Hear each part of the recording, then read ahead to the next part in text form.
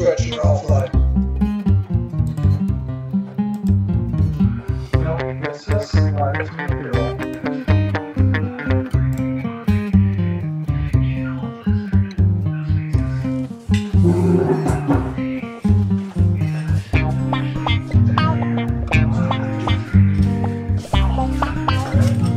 All right, here we go. Hello, everybody. Hopefully you can hear me okay.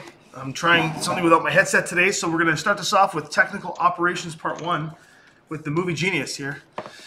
Let's see here. Guys, say something. Let's see if we get any of that traditional awesome sauce echo.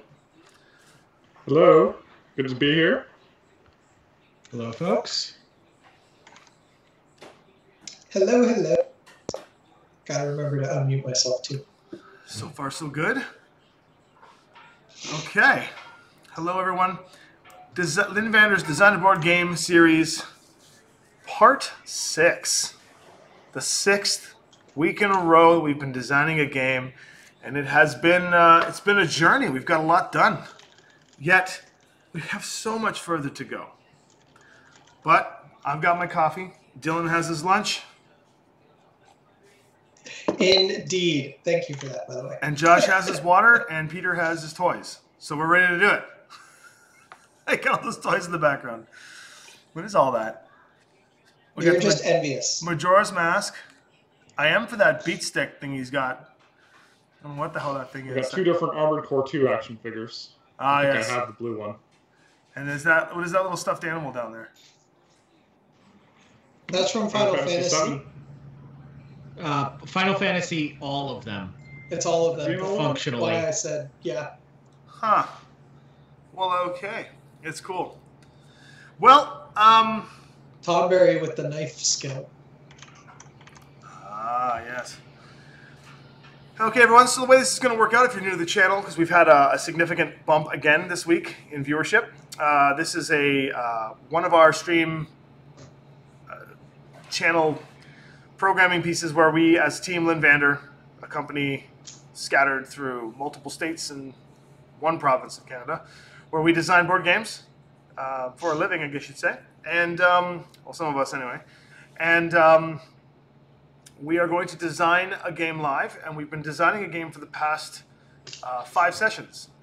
The game is called, we have the acronym KHOL, K-H-O-L, and it is similar. The name of the literature name is Kingdom Hearts of Literature, which we coined as a fun nickname for the project because it is a classical and mythological literature.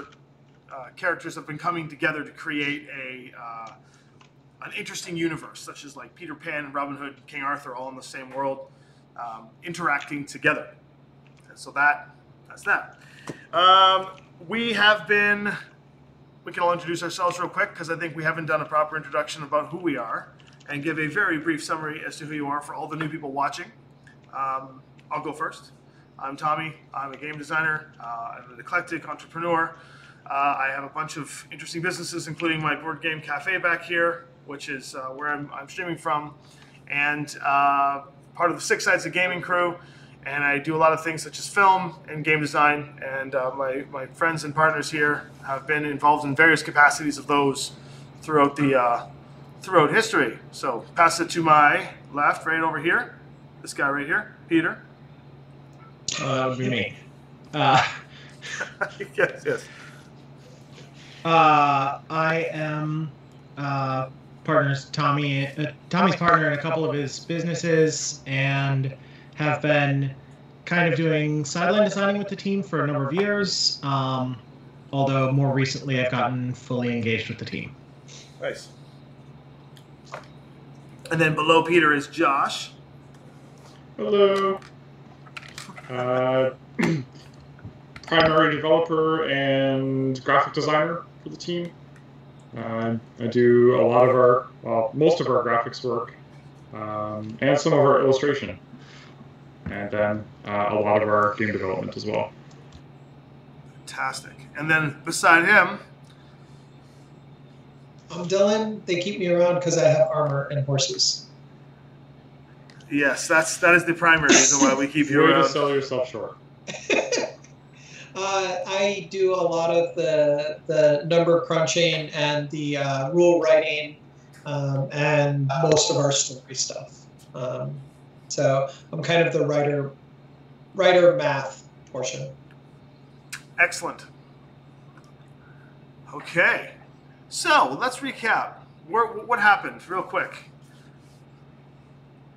Sorry, something stuck in my throat. So I'm also the note taker. The last week we were continuing to talk about what a turn looks like, and we started getting into more specific phases and what the individual loops are going to look like, how we were going to have city building and exploration, and then we spent the majority of the time talking about the different levels of Zoom and what we were doing. Like, for example, we were talking about having like all of Neverland as one Zoom level, and then a mission book, which is like a map of Skull Rock, and then it goes down into specific combat encounters on a map. And we talked a lot about that, going back about whether or not we wanted to have 2 or 3 different Zoom levels. Because the idea being that, like, well, did we want to explicitly separate the exploration phase from the combat and have that on a separate thing? And so we spent some time talking about that. That was something that we agreed we were going to get back to this week. And then we also were talking about exactly how the Chronicle system worked, what the replayability of the game was, if these were going to be set scenarios and set adventures. One of the things that we have mentioned that I have in the notes a couple of times is that for our Chronicle system, we want to have recurring villains. So very much or a lot can change based upon what order you do different scenarios, because if you do one scenario and then you wind up having a villain from that scenario, then that villain can show up in other scenarios to make them more interesting and convoluted and potentially painful.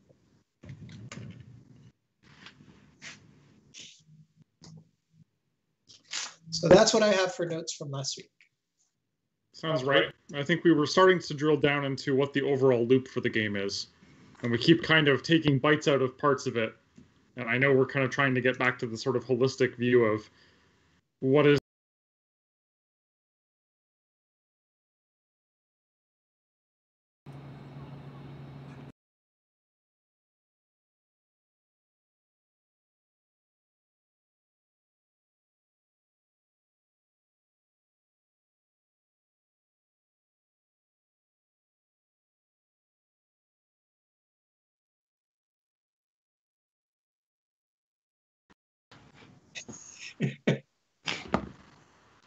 I mean, we have there. You, Josh, you did that to yourself. Now there's no Tommy sound. It doesn't sound now like it's a sound on.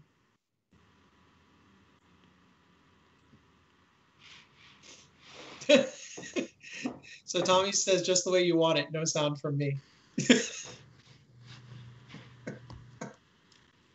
Okay, yeah, I guess we get to watch a 3-second delay from Tommy telling us what to do now. It'll be a fun stream. Oh.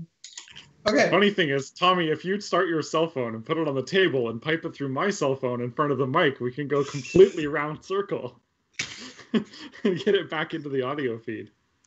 Oh my gosh, that would be hilarious and horrible. Yeah. Please no. Please God no. Okay, Okay, well, we'll see anyway, if he can continuing. fix it. We'll carry on. Continuing. Focus. Yeah. As I like to say. So we were talking about whether we wanted one book or multiple books as like a play area, because we talked about having kind of an atlas to do exploration upon, where each of these campaigns would be a different setting with its own characters and its own little mini adventure with several scenarios. And possibly that adventure is contained within its own little atlas book and its own accompanying storybook, which is everything that happens in that little bubble. Because part of what we were talking about with this design was that it needed to be modular, right? You need to be able to kind of do the various quests in whatever order, and then depending on the order you do them, there's some carry forward of whichever villains you've squared off against. That seems to be what I remember about the design. And I've been thinking a lot about how to get the exploration or the atlas basically to do all of the jobs if it's possible. Probably not the storybook job, but I think all of the play area jobs it can probably manage. No, I think I think it could easily do the storybook job as well. It's possible. It depends on whether, like, the challenge there is you probably want, if the book is going to open and it's going to be a game board. Like, let's assume for a second the book is like square and the size of the box, so that when you open up you get like a 1 foot by 2 foot play area. Do you allocate like a column around the edge for story, for like what you see in this location, or do you or like for special rules or whatever, or do you move all of that out of this exploration book into a storybook or reference book, so that you have kind of the two parts separate? Well, sorry, somebody else started to talk. So I think you can manage a map of a room on one page, and you have rules text, including reference. Like we talked about having a cardboard component where you would put the miniatures that would need to be populated. Wait, no. Wow, different game entirely. I don't know what's wrong with me. Brain. It happens. We do too many. No, but again, the rules text associated with populate the room with these things. Different checks you can make. The line or two of story text for the room.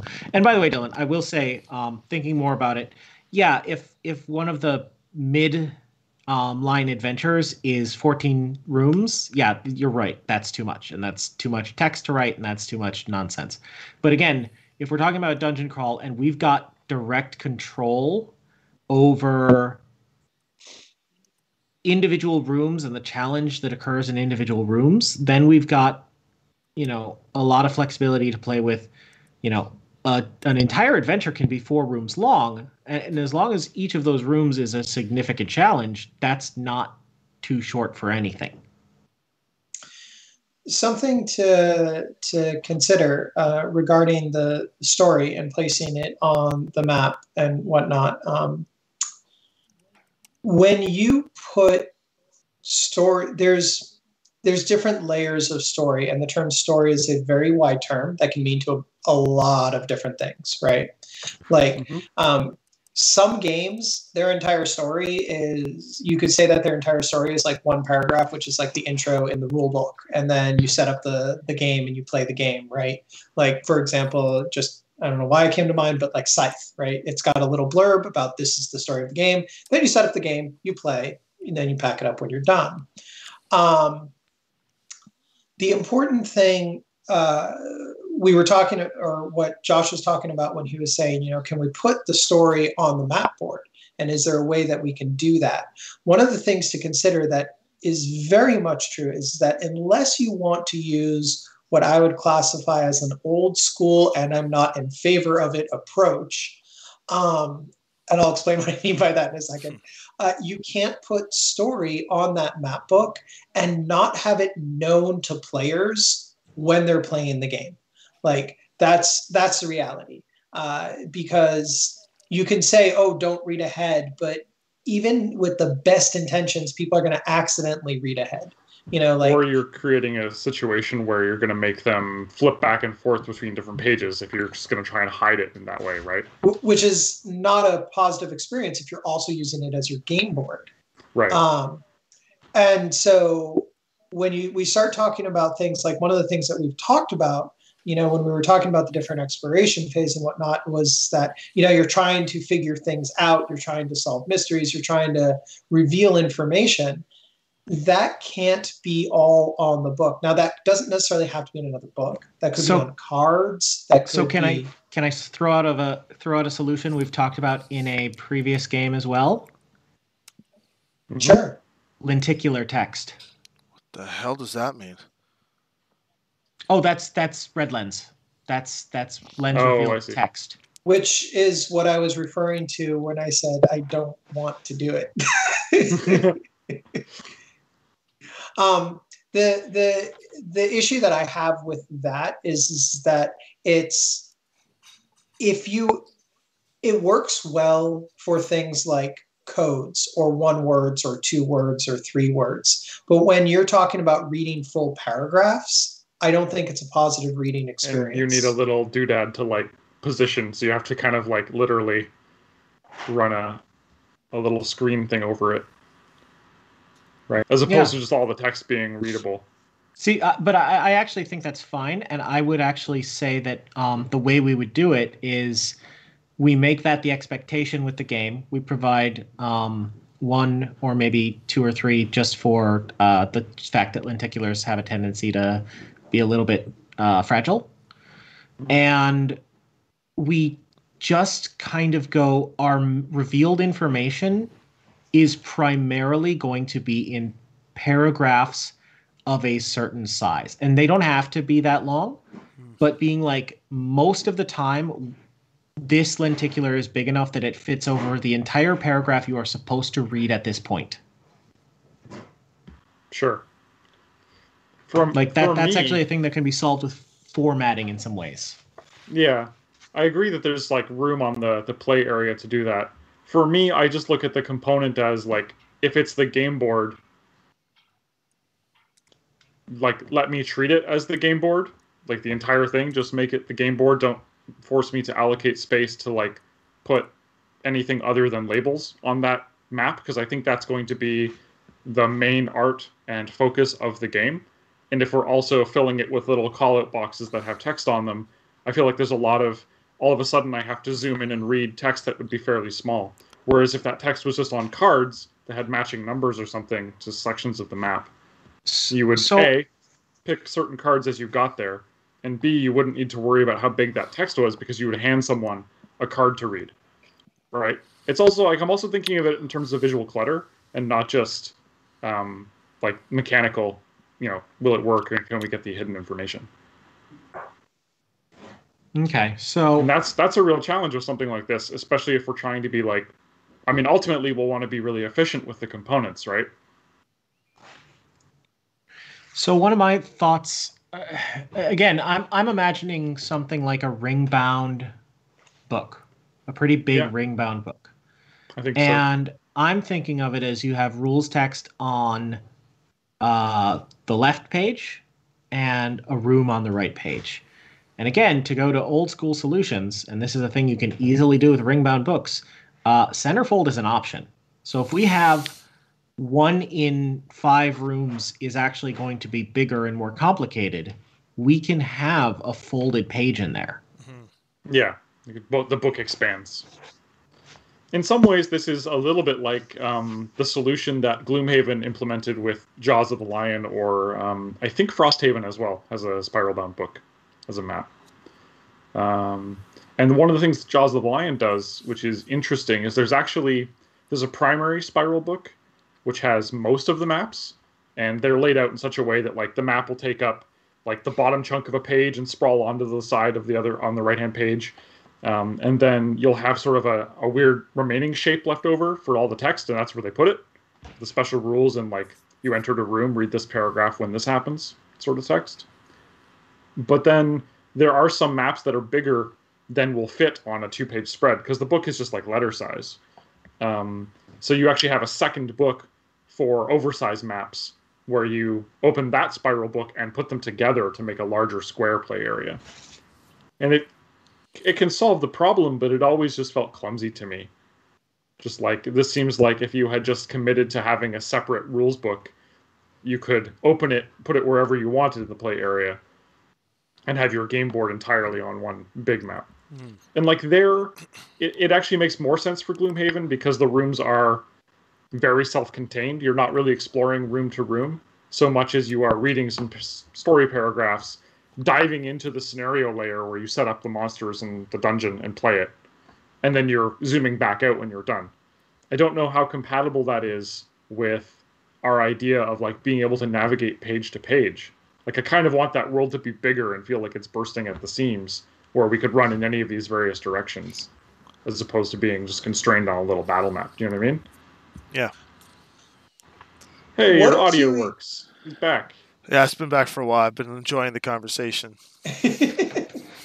What do you, like using the standard question that I ask a lot is that what do we gain by putting the story in the book rather than putting it either in a separate book or rather than putting it on cards? Like we already know some stuff that we lose, right? Like we lose real estate that we could use for the maps, right? That's something we know that we lose. But what do we gain from having it there versus having it on cards or in a separate book?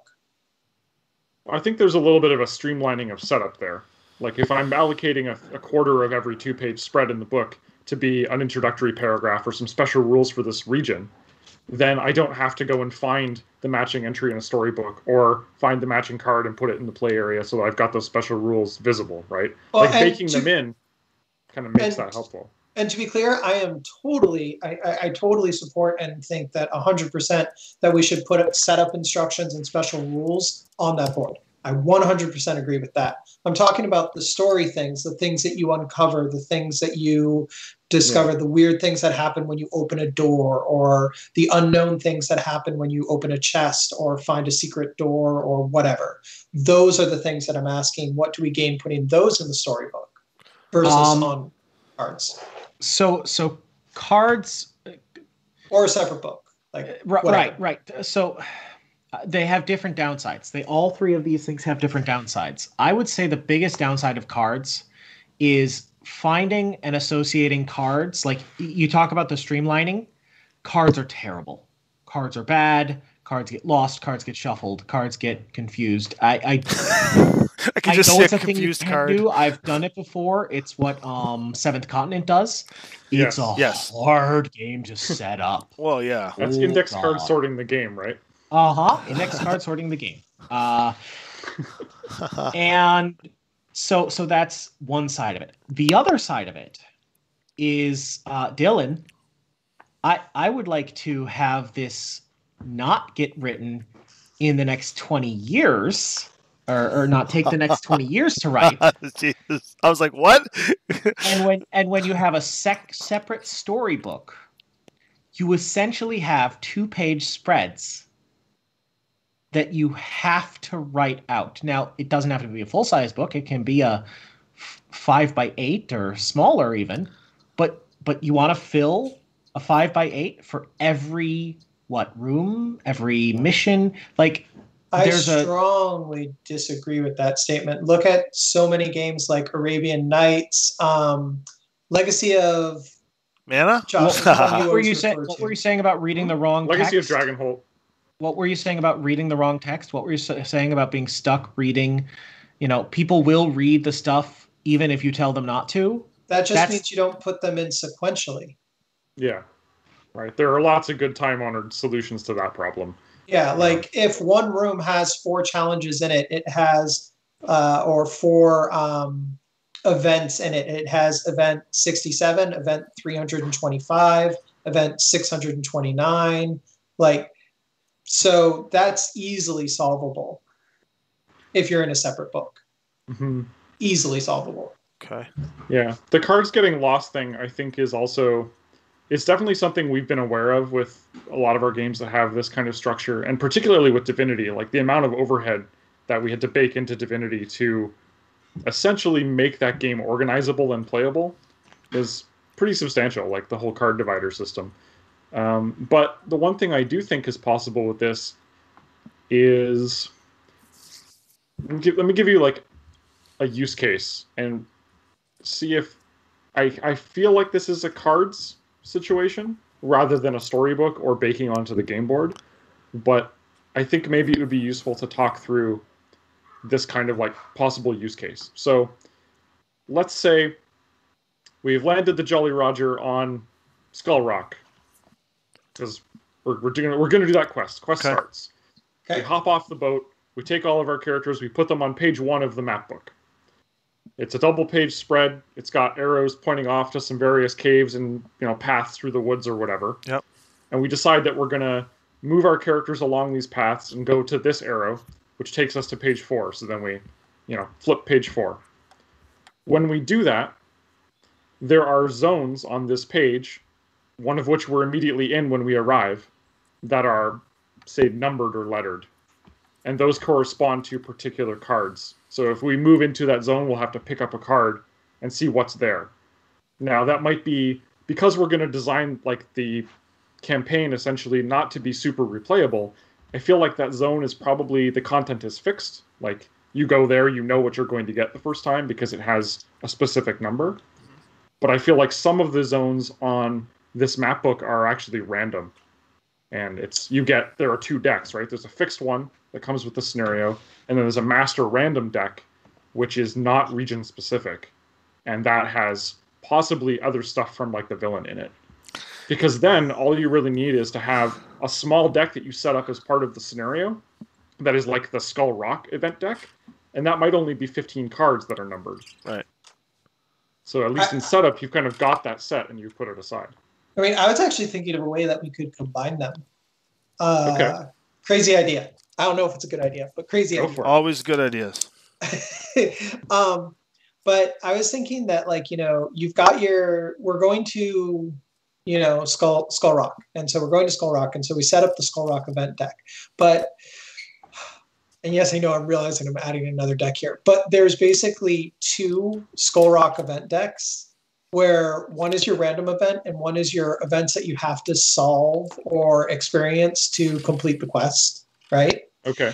And what I was trying to think of was a way that you could present the map and not have players know, oh, we need to go to that location because that location specifically is something that will advance the quest line, right? And so what I was thinking we could do... Just obliterate your video feed, Tommy? Yeah, don't worry, I'll get it back. I'm just continuing. That your random deck could tell you at certain points, draw the next quest card. Oh, I see. So you have this layer of obfuscation so that at certain times you're drawing the next quest card, and like the quest cards could be in very specific order. But at this point, you're like, you don't necessarily know, oh, I need to go to X location, I need to go to Y location in order to advance the quest line. You're like, hey, an event happens here. And the thing is that depending on whether we did cards or whether we did a storybook, right? Like, you can handle this obfuscation in a couple of different ways. Like, you could have an event that I don't like this.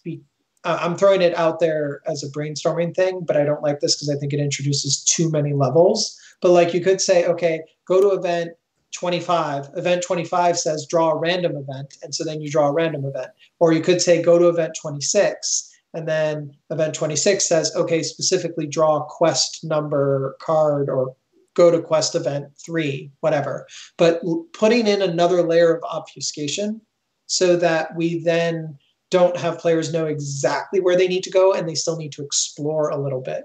And it's a question of, we have a way of making that more or less randomized depending upon how many in-between layers we want to introduce.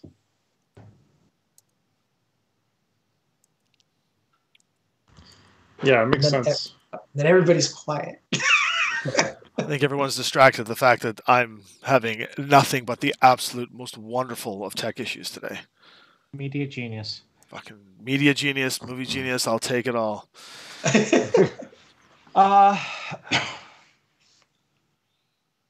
So using the event deck as a timer, I think, is an interesting concept we haven't talked about much yet. Because I do feel like whatever we do with the scenarios in this game,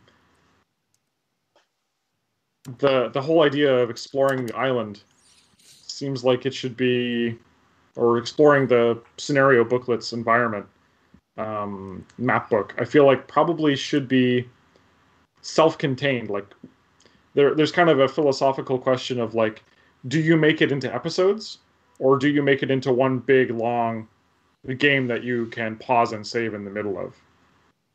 My preference is episodes. And I fully admit that's just where I come from, because I feel like giving me bite-sized sessions is a lot better to sort of plan my gaming time around. But some people like to be able to just play for as long as they want and then save it. And I think depending on which of those kind of approaches we want to do as well, there are some advantages and disadvantages to one system or the other because of the setup and teardown. I do think that's something that we should discuss and decide, because you're absolutely right that there's kind of two ways to do that. And one is to do them as episodes, and one is to do it as a continuous story. Like, for example, Divinity is obviously a continuous story. You can pause it, change it at any time, come back to it. But lately, but like, for example, Terminator is more of an episode game, right? Terminator was intended to be played, the episodes are intended to be played sequentially, but like to form a campaign, but you can jump in at any single episode and play. Right. So it's actually Star Trek Alliance is the same. Yeah, and it's very similar to the first. I have not played any of them since then, but the first Zombicide. Because the first Zombicide was episodes, and they were meant to be played back to back, but you can literally just do one. Right. Go. But anyway, I've been playing lately a fair amount of Bloodborne, the board game, and they very much follow an episode format where like each episode takes about an hour to play, maybe a little bit longer, maybe a little bit shorter, depending upon the specific one and how you decide to play it. And I agree with you. I find that that's a much better, for me as a gamer, experience. I like setting it all up, playing it, and then packing it all up and going home. I think it also lets you control. It also lets you control like the tension of the gameplay experience or the narrative arc, because otherwise, like if you just let players save wherever they want, they might save like at a weird place in the sort of the tension, and then when they come back to it, they're just kind of like they're at the wrong part in the storytelling arc, if that makes sense. Because, like, ideally, I want every episode to be, like, explore a bit, get into a fight. Sorry, I'm watching Tommy mess up his video. Oh, I'm seeing him. And then things go just kind of a little bit crazy. Like, there's sort of one big, like that. There's sort of one big sort of challenge per episode. I'm sorry. I had to do it. I'm just... You didn't have to do it. Oh, I goddamn had to. Sorry. Sorry. I do this, and we're doing this like we're actually designing, and I do this kind of shenanigan shit when we're designing, so I apologize. I also they're just getting the full Lynnvander design experience. Right. Okay, let me just fix the frame here. Super fast. Okay. As you were saying, Josh. Like, I feel like, Josh, you and I are kind of in agreement on episodes, but I'd like to hear what Tommy and Peter think about it. I just want to put out rule of cool. What's the rule of cool? I think episodes are cooler. Partially because of what Josh was saying about the ability to maintain tension. We can make each episode feel cool. Right. You build an overall story, and then you say, okay, well, what are the 7 cool moments in that story? Okay, each one of those is an episode. Now, every time you sit down to play, you're getting a varied scenario that does something cool, whereas I feel like it's harder to get that kind of quality pacing if you just let the players decide where to pause, because they'll pick places to pause that are not good, that are convenient but not good. I guess I don't understand this difference we're talking about. That's the thing I'm a little bit confused by. Like, okay, what's the opposite? What's a story-based game? So a story-based game is something like what we've done in Divinity, where at any point in playing the game, you can just stop, pack it up, and then immediately restore it to that point. The game is set up so that you can literally pack everything up, put it in the little divider folders, and then open it up and reset it. But it doesn't have very set beats. There are not set beats that let you know, like, okay, we finished a session, because it is more of a continuous game. Yeah, you have no concept of where the moments of high tension are going to be in the story in that game, generally. Hey. Okay, I think we're talking about a distinction without a difference, because I think what you're talking about is people will end Divinity after a combat session, and a combat session is a mission. I mean, there are stories that are told individually. You're talking about endings. You're not talking about episodic. You're talking about single story arc versus multi-story arc. And I think, again, the basic agreement we had in the first place was there's going to be a story arc for each character. So it's going to be multiple short story arcs rather than a single long one. Correct. Multiple short story arcs is basically episodes. A single long story arc would be more the you can save anywhere. Okay. There's something in there, though, I think that's worth pointing out and maybe worth diving into a little bit more, which is the idea of assuming that, say, Ancient China / Mulan is a module for this game, and that module has several scenarios. How do you, A, choose which one you're doing? Are they sequential?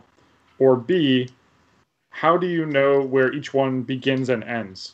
Like, do you start a session by going, here are all of the plot hooks that are currently in play, we're going to pick one and pull at it, and that will take us to this book. We'll go and explore that region and see how far we get on this little quest thread. And then when we wrap it up, we get kicked back to the ship so we can do that loop again. Well, or do we get a bunch of these threads, realize a bunch of them are in China, and go off randomly exploring in the China book, where we then can kind of try and find which ones we're going to interact with and pull on the threads there. So, did you see what I mean about how that's like a totally different experience? Yeah. So my vision for the game was that each character brings with it a storybook. This character comes asking for your help. That storybook encompasses like 5 missions. So players can pick up and play any storybook they want at any time. Our recommendation for how people play would be to pick the group of characters they want to use and go through their stories, followed by a villainous alliance arc. Right. Where all the villains they've individually battled against get together and try and exact their revenge, right? Yep. Yeah. And then what? At that point, is the sort of the meta layer campaign like resolved, and at which point we would just say, hey, play different characters and go again? Or do we intend those characters to be sort of repeatable? Right. It's sort of, I think in my mind, it kind of depends on whether those stories have variable endings or not. I would like to advise players to kick it and start again. Explicitly because there is a point in every game that lasts too long, in any game where you can carry characters over forever, where you have hit the max power level and it stops being about growth, it stops being about leveling up, and it becomes strictly a tactics game. And you've got a couple of options at that point. You can create a bunch of variants that make it harder and harder and harder to the point where it becomes a perfect execution game with near perfect luck also required. Yeah. You can just keep winning and win for the rest of time. Like, we're going to steamroll all the stories now because we're all max level characters, and it doesn't matter that we've got 3 trailing villains. It's so I think mapping out, and that's why I think having this kind of villainous alliance, and again, we know that that in pop culture of various kinds, there are 20 different villainous alliance archetype stories, and those will have to be pretty generic because we're not running with a specific leader in them. But all the villains will go ahead. Sorry, we're like 3 layers down on the stack. So. Peter we was have like, a thing of raised hand. all the villains will go ahead. um, I think we totally can have specific villains. Like this is actually something. So first off, 100% agree. Totally think that we should have kick it and start again. Totally. I think that what you say is very true. I know that like when I was playing Gloomhaven, we would get characters to level 9, play a couple of missions, and then we're like, okay, done. I want a new character because I want to try something different because it stopped being enjoyable. And once we got all of our characters to level 9, we were like, okay, let's steamroll through the story and finish it just to say we finished it. Can we impart a like I know Gloomhaven has like a retirement mechanic, but can we impart like this is how the character is written out of the story mechanic, albeit like an epic death. For example, we played Albion's Legacy last night on the stream here, which was a pretty epic play, like usual. Last turn, last throw, last move, and we won barely. But there are a number of opportunities there that we could have done some pretty story-like moments. For example, when Arthur throws Excalibur back into the pool, he can do that. If he gets the card, he throws it back in the pool. It does something profound to the game mechanic, but that kind of ends his like arc, right? So could there be like a at some point when you want to retire the character, yes, you could just be like, we totally actually have a note from a couple of weeks ago that I have circled about making sure that characters have the ability to have epic deaths to make their deaths feel important. We're already planning on but can that happen? And I don't know if this is how much more of a difficult design thing is this, but can that happen not at the end of a character's natural cycle? Like, could a character at level 4 instead of level 9 decide this is the point where my character is going to sacrifice and make that move? Yes. Yeah, that's what I'm saying.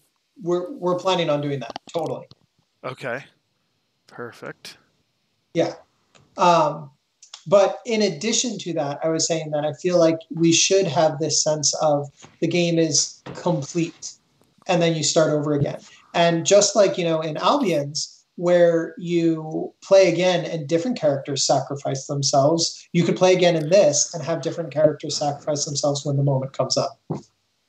But what I was going to say earlier was that I think we can have a little bit of the best of both worlds. Okay. And so actually what I'm imagining that we can do with this game is that when we ship the core game comes with, say, 3 mega villain arcs. And you choose which mega villain arc you're doing.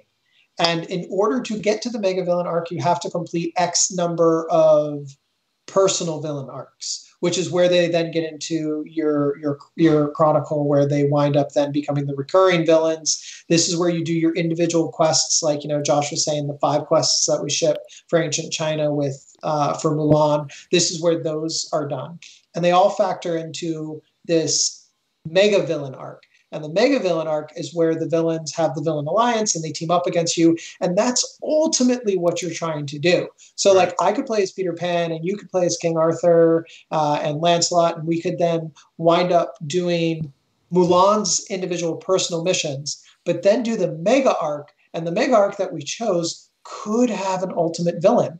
Like it could be Morgause in the mega villain arc. And we decide we're doing the Morgause mega villain arc, but we don't necessarily have to do King Arthur minor arcs to get to it. Right. You see what I'm saying? Yeah, no, that's interesting. Now, I was going to mention something earlier, but I had all of the technical problems. And one of the things I want to talk about, it brings us back a stage, and then I want to kind of push us forward. In the card draw mechanic, Peter, you were having a game of racquetball. Talking about the amount of text that you are to read, who reads what, and yada yada yada. Seinfeld.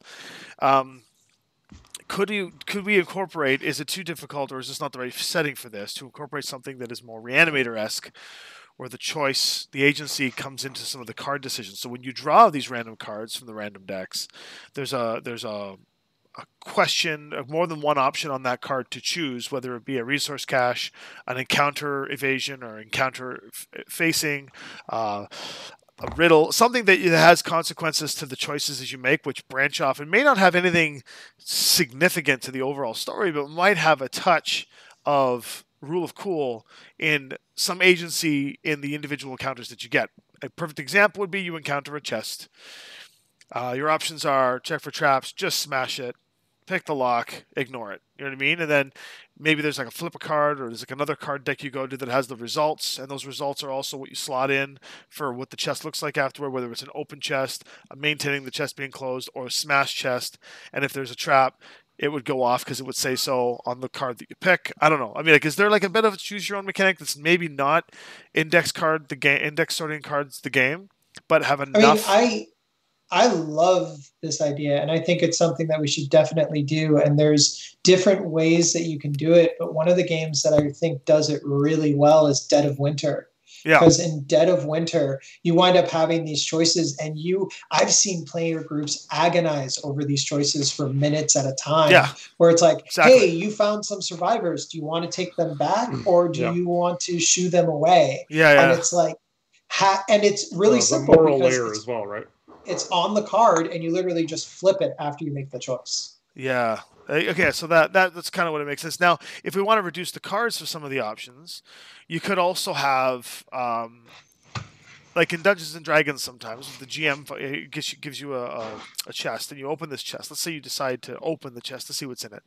Instead of having actual cards with treasure that you would draw and say, or whatever the thing might be, you could have a little die, and you roll the die that has the various types of treasure that you could get. So you know in advance the kind of resources that you could get, and you kind of bank on one or the other. Maybe even one of your abilities that lets you manipulate fate, like Merlin might be able to say, I predict it's a roll. Oh, I'm going to re-roll. It's coins, right? And we need the coins. And then away you go, like, and have like a treasure die or something really neat to instead of a deck of cards. You know, I don't know. I think doing a combination, taking it even a step further, I think doing a combination of the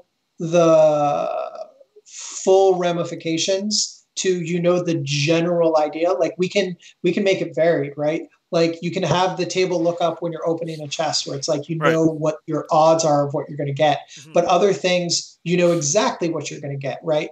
Like, okay, if you free this person, you're going to, have to then manage them and heal them and deal with them, but you're going to gain an ally or whatever. Yeah. Right. I'm stuck on the Dead of Winter example right now, which is why I was thinking it's almost a takedown thing too, because in the middle of takedown, we have the consequences of your actions that can shadow, and the consequences of your actions in takedown will further deal with the development of future runs. Like whether you hand the pay data in, lie about it, like they have consequences that, because the Chronicle system is what it is, even if it's Chronicle Light, the consequences don't have to be grave right now, but some of these decisions could be monumental 6 scenarios down the road, and most of them don't matter. But as a player, you don't know which decision is going to be really story affecting and which one is just a trivial, as I smashed the chest open. Oh wait, that chest was Morgana Le Fay's chest, and inside it was some coins that she had coveted that she was going to use to pay off a bribe for some mega arc. Whoops, we didn't know, right? Yeah. Anyway, thoughts on that? And then I do think there's value in having some kind of like having a little bit more content than you can reasonably hit in a single playthrough of a particular thing. Like I think if we have like a main story arc, I don't think it's a perfectly linear arc. I think it is like, a small tree of A/B choices. Like maybe the quest ends in one of 3 ways. But I love you for saying small.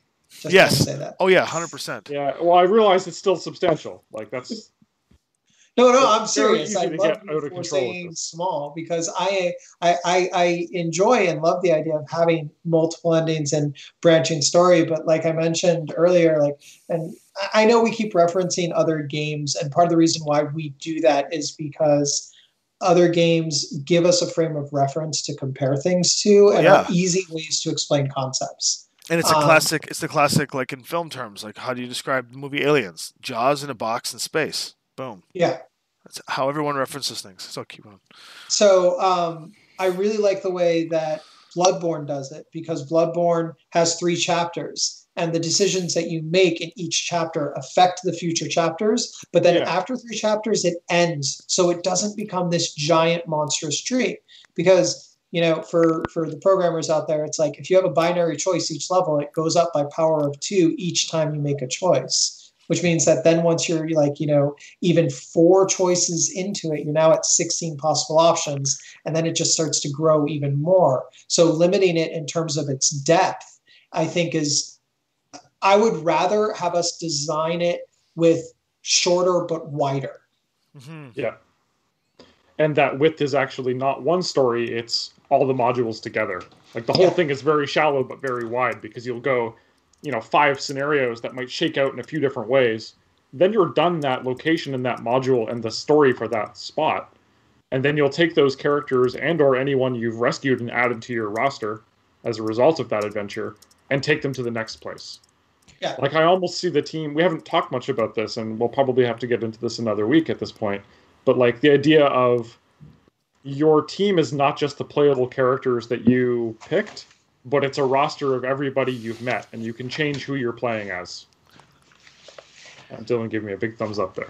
Yep. So let me throw out an idea that you guys just gave me, and one that I think creates some interesting possibilities for story stuff. Mm-hmm. So we're talking about, you do 3 villains and then a villain alliance arc. What if setup of the episode is choosing all of those things